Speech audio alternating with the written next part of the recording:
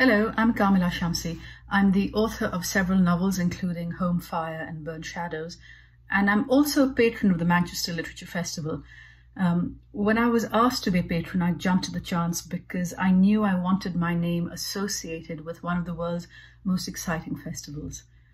There are many things I love about the Manchester Literature Festival, but primary among them is the fact that the organizers don't look at the question, who sold the most books, who's the most established author. Instead, they ask themselves, who is doing the most exciting work this year? And those are the writers they invite, whether they're established, whether they're newcomers, whether their work is available in English originally or in translation. The Manchester Literature Festival also commissions very exciting new work. I've had the pleasure of being commissioned to produce work around museum exhibitions or to read a secular sermon in a cathedral, which was a pretty thrilling thing to be able to do. And of course, the audiences are wonderful as well. This year, for reasons I don't need to go into, it's not going to be possible for the festival to run as usual, but they're planning a digital weekend and they need funds. So if you can afford to help them, please do go to www.manchesterliteratureFestival.co.uk.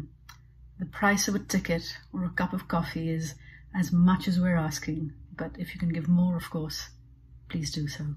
Thank you.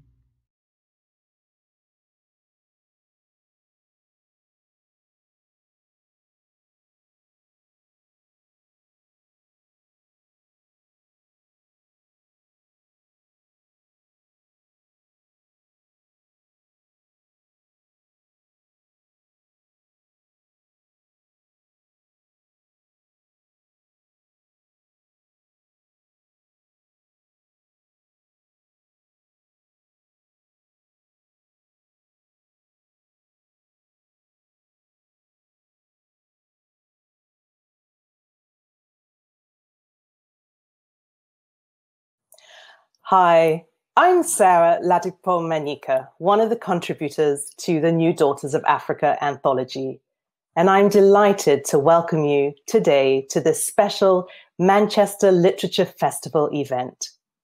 In a short while, you'll get to hear some of the poets in this groundbreaking anthology perform their work.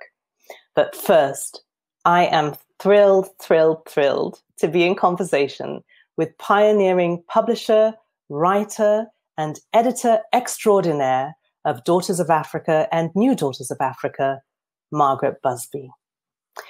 Margaret, welcome. It's always a delight to see you, even if it's just virtually.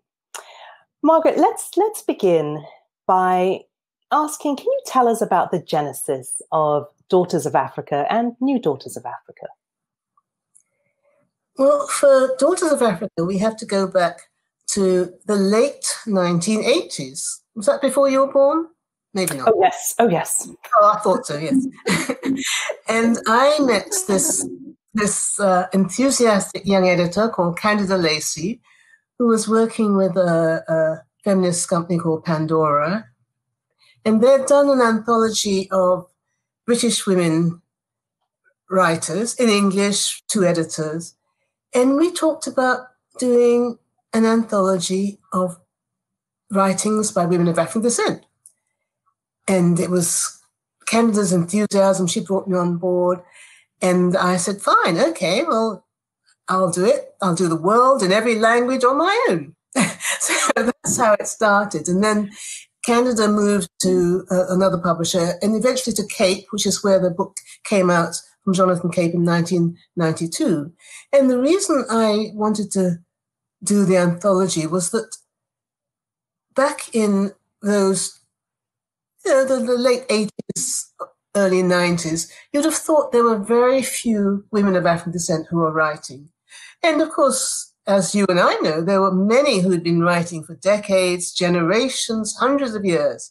And so I wanted to have some way of showcasing some of those works, some of those writings, some of that creativity to a wider audience, so that although there were names who had already become household names, if you like, in thinking of Maya Angelou or Alice Walker or Toni Morrison, but there were really all those names were the ones that had to stand in for everybody, anywhere. So anytime anybody spoke about a Black woman writer, there were a handful of names that came up. And I wanted to say, yes, those are great names. And they're all in Daughters of Africa, but actually there are hundreds more. So that was the genesis of Daughters of Africa. It came out and it did very well. And then eventually it went out of print and roll on a couple of decades. And Candida and I thought, well, it's a shame we haven't got Daughters of Africa, but let's try another volume and let's try and let it have a legacy so that it's not just a volume that comes and goes. So we started to think about new Daughters of Africa. And again, there are hundreds of women who are potential contributors who are maybe not in it, but there are 200 plus women who are in it. And I'm delighted. But I think of all the other women who could have been in it. So it's really a way of showing there's an endless pool of creativity that comes from the female imagination of African descent. And I wanted to find a way of showcasing, highlighting some of those women who, going back to the 18th century in this case, have been making such wonderful, I don't know how to put it, but just creativity is just so amazing.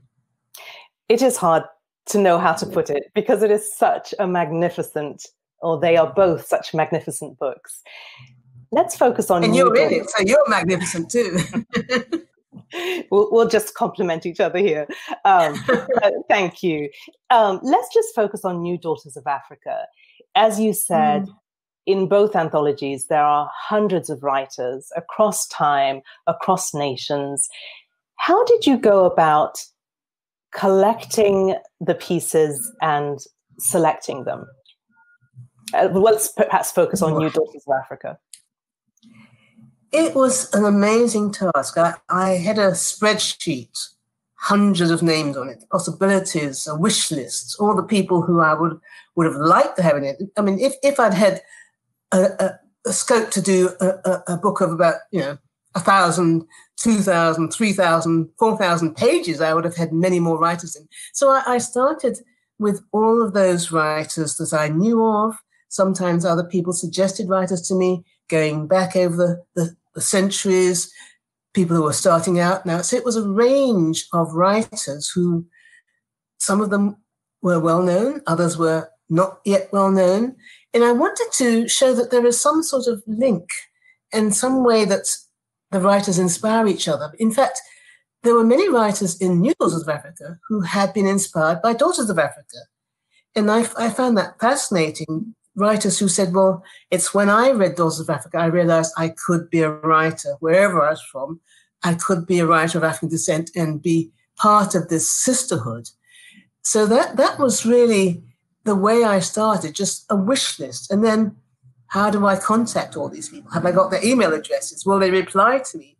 And because Candida and I had spoken about trying to find a way to have it continue as a legacy, we thought, well, let's try and have some sort of charitable outcome. I mean, not charitable in that sense, but some sort of award that will come as a result of the contributors being generous enough to waive their fees. So that's what everybody in this anthology did. They waived their fees, as a result of which there's a wonderful award, which is called, I think it's called the Margaret Busby New Daughters of Africa Award, which is a collaboration between Myriad Editions, the British publisher, and the School of Oriental and African Studies at London University and International Student House, which means that a woman student of African descent coming from Africa will have a free course of study and accommodation at SOAS because of this anthology.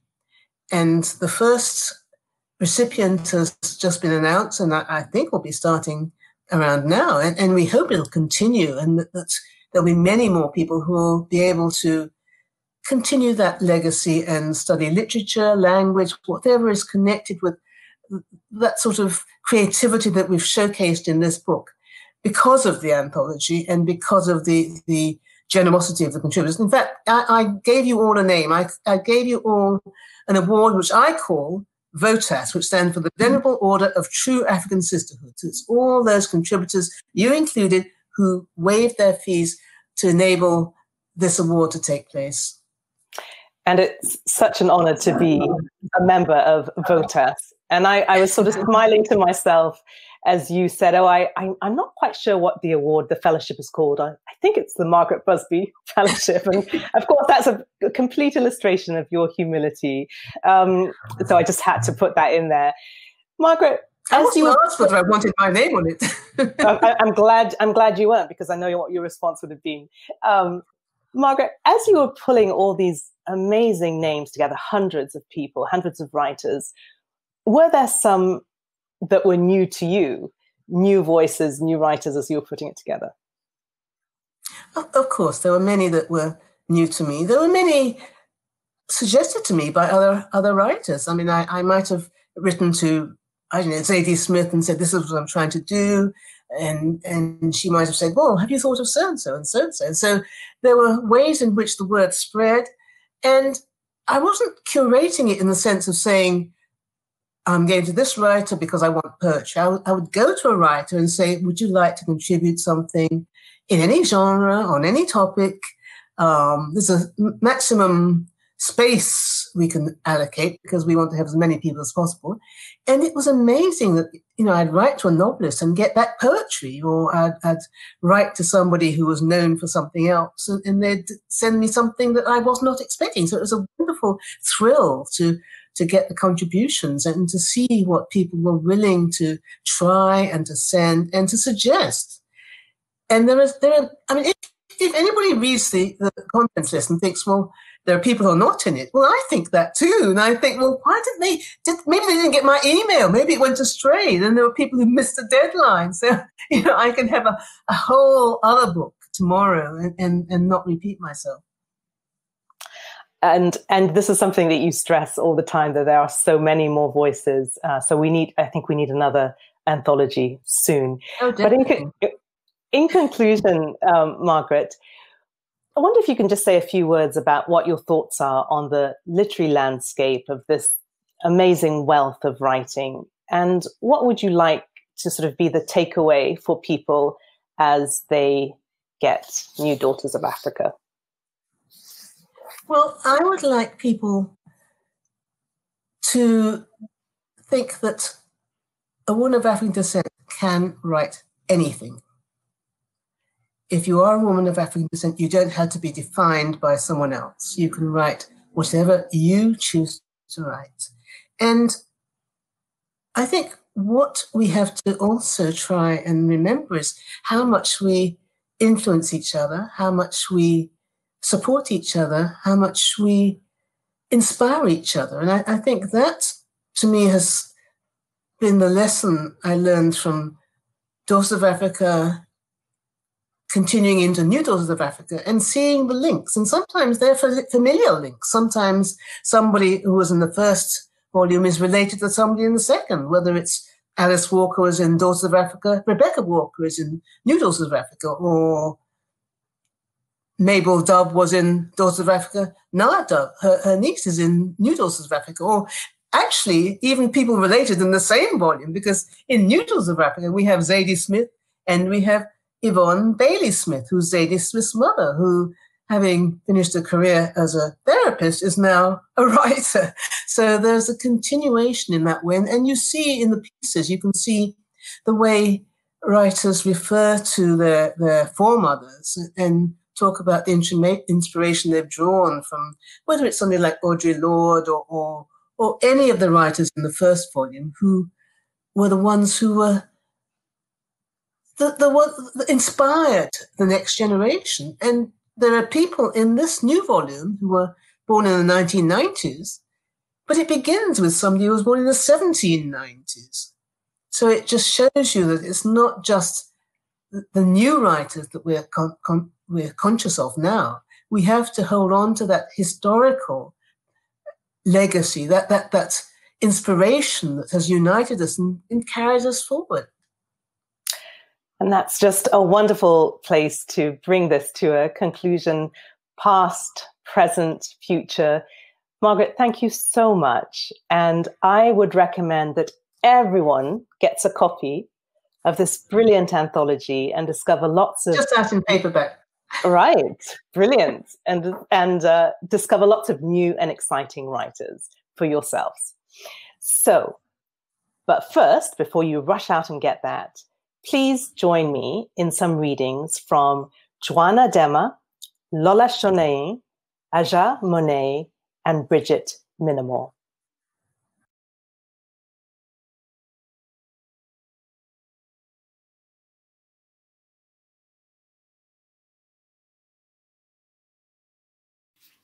Hello, and thank you for joining us for this New Daughters of Africa event as part of the Manchester Literature Festival 2020. I'll be reading 3 poems as part of this session. 1. Born Sleeping. I didn't know the child was coming till it was gone. I regret that more than the loss.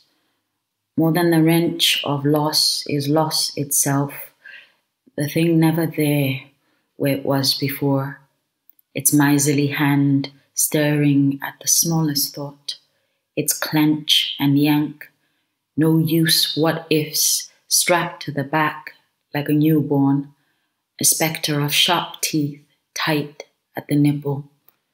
No one to say breathe, just upward punch through belly and lung, the smallest nick, there and there, a fistful of blood and more.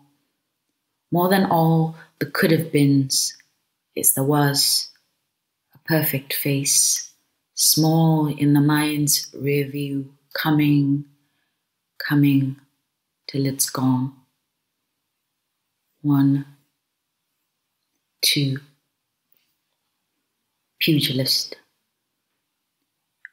Not yet 13 with your slipped jaw dancing its talk of obvious pain, bloodied nose glistening, you come to our distraught mother, broken mouth open, certain that you are no longer at ease in this kingdom of boyhood and glad to meet its death at your own hand.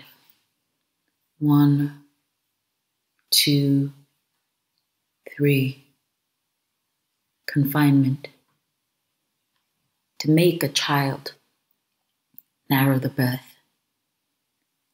When you have a baby, she'd place the words on her tongue like a thing that's done. I'd think of now as never. Me, 36, arms empty and still frowning into cribs, rubbing sleeping infants' cheeks to see if this wanting is catching. I think I know now when I became immune. As a small child myself, I'd been the one sent to fetch when the new mom couldn't move, confined as much by tight stitch as tongue. Don't let anyone visit. Don't eat from the family bowls. Don't let anyone but these women hold the child. Often she'd stare at nothing except the baby in her arms, and the log at the gate meant that everyone knew that only their good wishes could enter, their bodies, their diseases, all that chatter they could keep well outside the yard and its doughy new guest. Even the father wouldn't see it till its knotted cord fell off. He knew nothing of all the bloody screaming, the noisy stench and mess of it all. For 3 months, there'd be this dance, too much seeing by one and not enough by the other, the language of ritual and taboo, an old fence. For years I frowned at the old women and their fraying ways, how they kept the father out dancing his own dance despite knowing how. Sometimes a girl who'd never had other women stare between her thighs with brisk empathy would hold his eye and think him a ship in that distant light. I know now what the old women knew then, how sore a new mother, and how greedy the infant, and the one who helped her make it.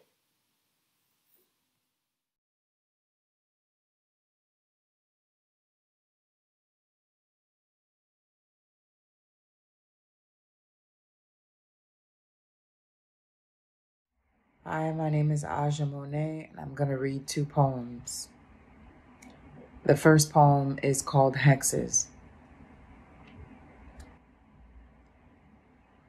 And there was a reckoning for all the harm, and for all the evil eyes, and our strength was cute until it wasn't, and we were weak until we weren't, and your longing will be long, and your days will be numbered, and we are counting on the stems who had their petals taken in this spell for flowers, on the busted lips and bruised cheeks. And there was loss, and our smiles will terrify you, because we will be laughing, and we will be cruel, and there will be no remorse, and your children will be ours, and we will make new ways without you, and you will miss who you could have been. Admit you were never intent on loving anyone but yourself.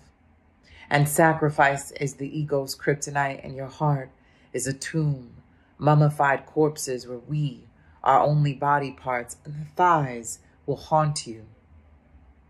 And the breasts will mock you, and the asses will shit wherever you lay, and the fists will find you on street corners, in alleys or offices, in a titty bar or atop a lover or below one, erotic and afraid. Everywhere there will be a fist, and your knees will buckle.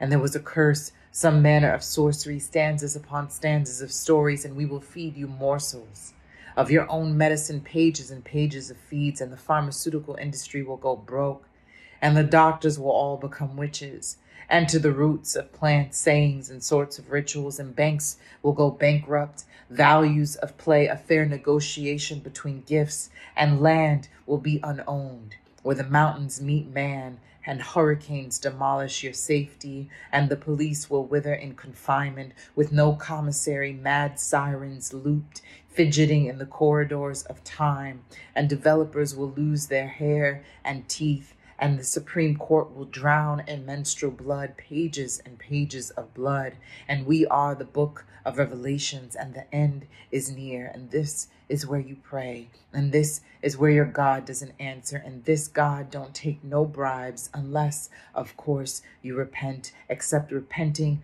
doesn't reverse nature. It cleanses, and only love, only love, only love will get you through. The next poem is called What Riots True. If we don't talk about the moments we fought back, the efforts to resist, we will forever go down in history as being complacent with our oppression and therein complicit in the oppression of others.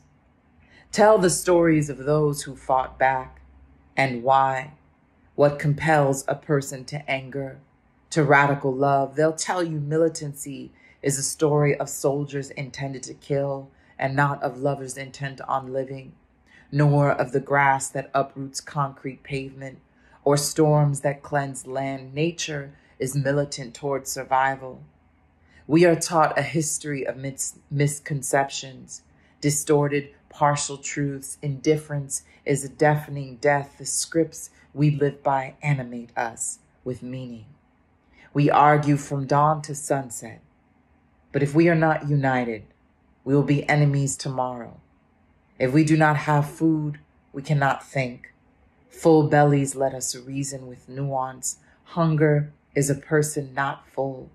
Half-empty people obey any hand that feeds them. Do not argue with hunger unless you are prepared to have your hand bitten off. Depressed as you may be, this too shall pass. Everybody is mourning.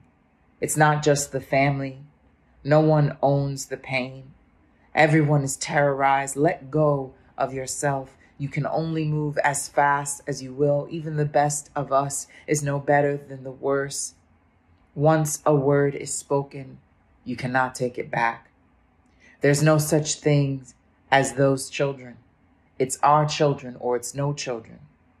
When young people can't vote, Their political voice is protest. It's much easier to organize a rebellion when all the tanks are pointed at the same place. Then your identity is, who am I? What kind of person will I become? It didn't occur to us that you can come back from a beating until Fannie Lou. Hypocrisy makes people happy, and truth makes them sad. Compassion hushes wrath. A generation destroyed by Facebook. The human face is undecipherable, and they can't read anything that doesn't look like them.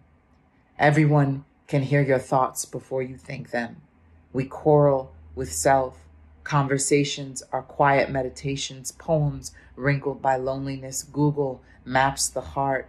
Passion is a prison of surveillance. Emotions are actionless, and actions are emotionless. People expect comfort more than freedom, and individualism becomes self-care. But the women are freeing their nipples. True or false?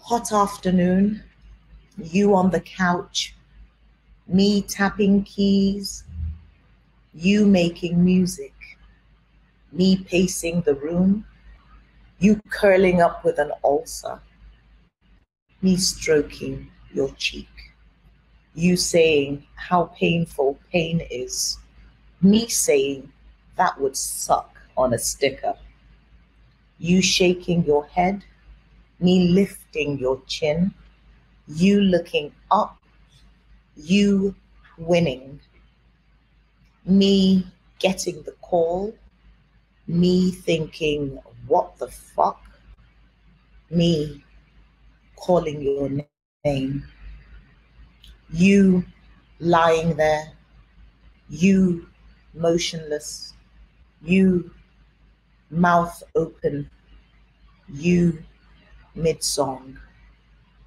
me stroking your cheek, me punching the wall, me kicking myself, me slapping the wheel, me speaking at your wake, me weeping at your wake, me breaking down, me swimming in memories, you dancing at Politan vibes, you fluttering rainbow wings, you belting out Kijo songs, you getting laid in New Orleans, me loving you, me losing you, me losing you.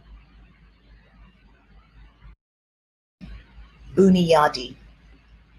So Buniyadi is a place in northern Nigeria, and about 5 years ago, we got the news that 69 young children, boys, had all been slaughtered at this boarding school. And I wrote this poem in their honor and in their memory.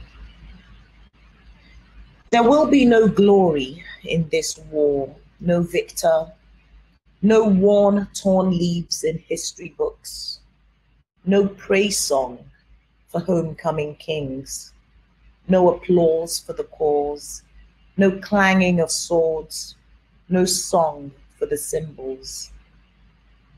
When the North is nothing but a scroll on a blackboard, and the East is eating the South, the West will pull out its teeth and hold blood in its mouth. Everyone will remember the days when we knew the shoemaker from the brush in hand, the hand in bush, the bush burning the hand at wrist. Everyone will remember when a school was painted with the blood of 69 boys whose names we never call. Everyone will remember when virgins hanged themselves by their hymens, when 300 girls slept with the snakes of Sambisa, forest of the forsaken. For God or for country, the only moral for these mortals is loss. In this lockhorn of cross and crescent, smiths in red loincloth widen the needle's eye for the chalked camel on her dance to the riverbed. Falling. I tell you of my darkness, and every time you ask, there's more? I cannot see your hand that reaches for me when gloom outshines light. I say I am near the end. You watch me fret and fight the current. It is the madness, not the method, that keeps me beneath the surface. I am accustomed to the futility of war against a water wall. You tell me you are here. You say I have to ride it. I imagine myself on a magic carpet, falling through the roof of my living room. No doorbells, no doors, just a pink post-it note to remind me that I am still here too.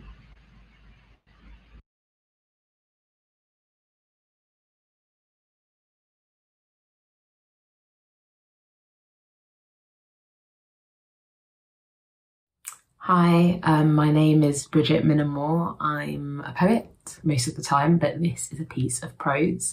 It's an extract from a longer thing that I'm working on at the moment, and the extract is also named after the anthology. It's called New Daughters of Africa. You will get your hair done. Your auntie, who's not your auntie, worked from the height of a high-rise 7 stories up in the air. The lifts around here are always broken, so you climb 1 step, 2 step, leap to avoid a puddle of piss, 4 step, 5 step, 6 step, manoeuvre around the boys who have colonised this stairwell, 8 step, 9 step, land on the 10th. Twist your body and do the same steps all over again. Now you are on the 1st floor. Repeat 6 times. Arrive at a black gate, rusted but strong. Ball your fist and knock through the gap you find between 2 wrought strips of iron. Wait for the door to swing open from your body. Wait for the gate to swing open into your face. Look at the child who has opened both door and gate. Step inside. Time passes. Your auntie who's not your auntie is perched on the edge of a wooden hardback chair. She speaks into her mobile phone, the cracked screen linked to back home, resting taut between her chin and collarbone. Aunties round here like to multitask. Aunties round here like to talk. She speaks a language you only half understand, or she speaks a language you don't understand at all, or she speaks a pidgin that you understand more the more you listen to it. Her mouth is wide, her voice is wider. The sound of her speaking to someone who is not you fills the room, ricochets off the high life she plays on a loop from a weathered stereo, bounces around and settles a little too loudly inside your ears. You are sitting cross-legged on a frayed pattern cushion, bum sore, legs cramped, mind resigned. Your back is a solid mass against the heat of her crotch. You and this woman have become so close you are now the same person, perhaps. Both machine and its end product. Your neck rests taut between her knees, your head periodically pulled from side to side as she braids each weft of hair. Right hand thumb, middle finger slip the strands together, index hook underneath. Wrist hands and pulls the hair under, never over. Left hand and left fingers join in to mirror these movements, and now she has begun. Her fingertips are ballet dancing in the air between your head and her breasts. Your auntie who is not your auntie is making magic from and through and with your hair.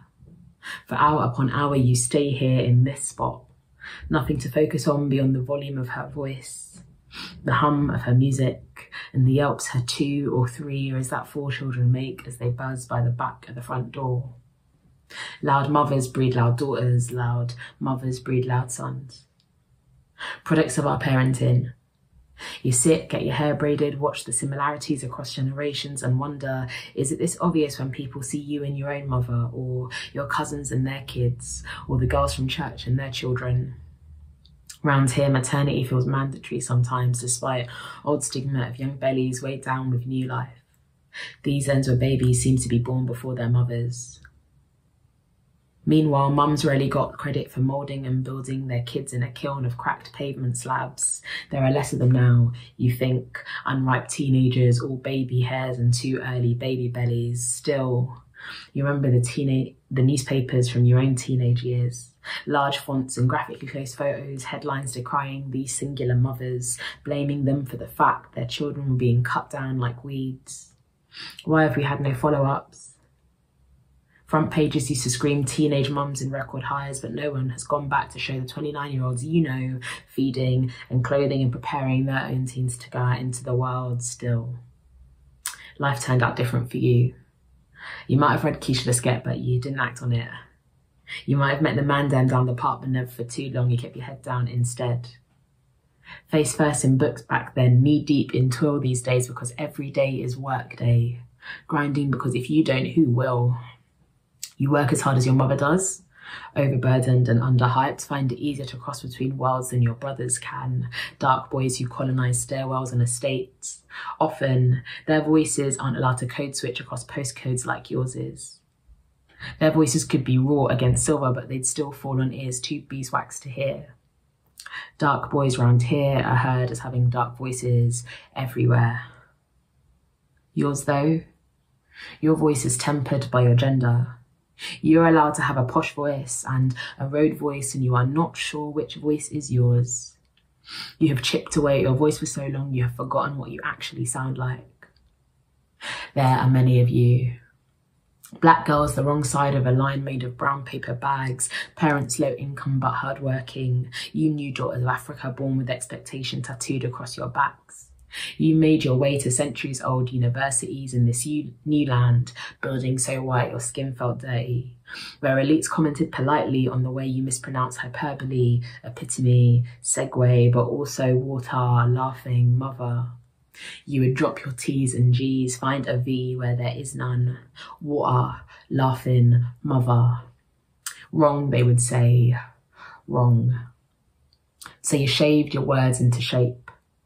You scrubbed your counsel flat from the flat of your tongue. You learnt to move your mouth and hands less. You convinced yourself your accent was a mess. And so you point blank banish blatantly and yeah but and wallahi and nah and rah and oh my days. Years of being told you sounded white or stush or posh, but now you are road.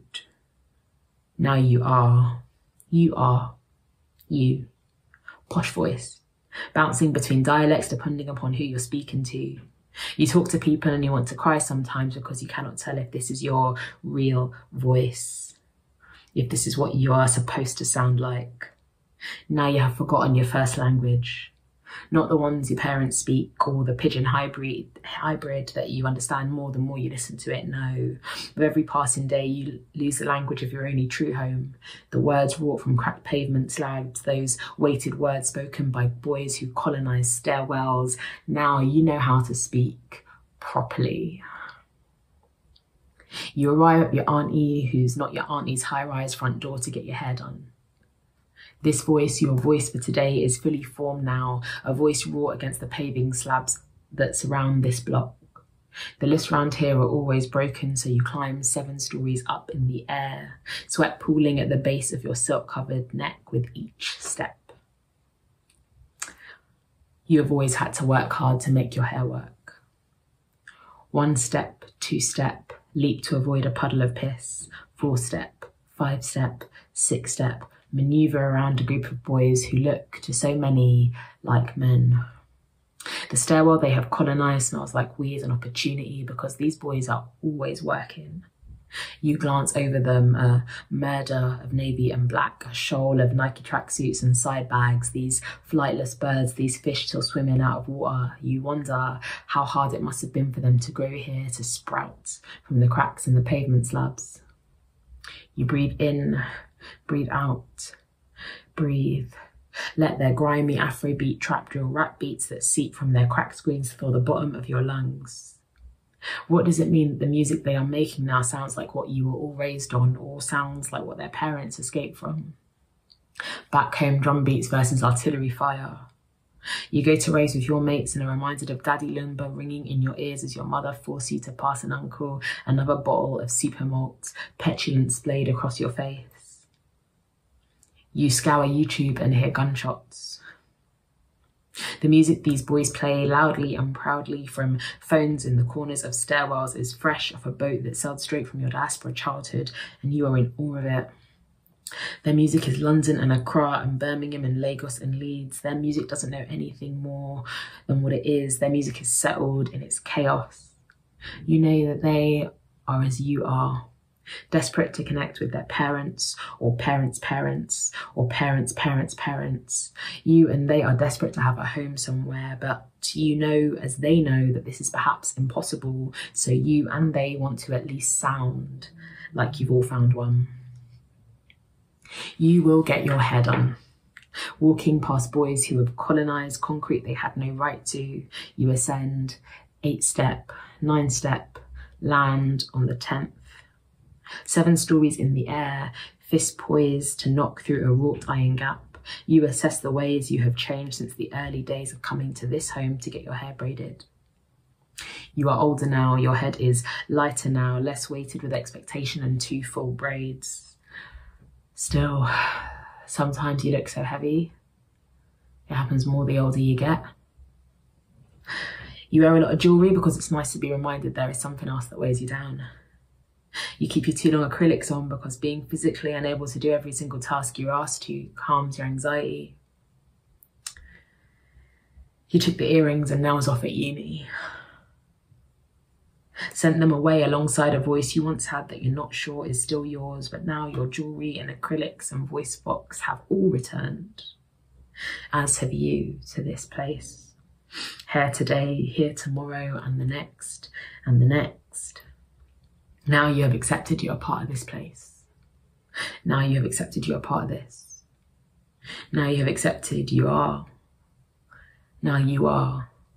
You are. You.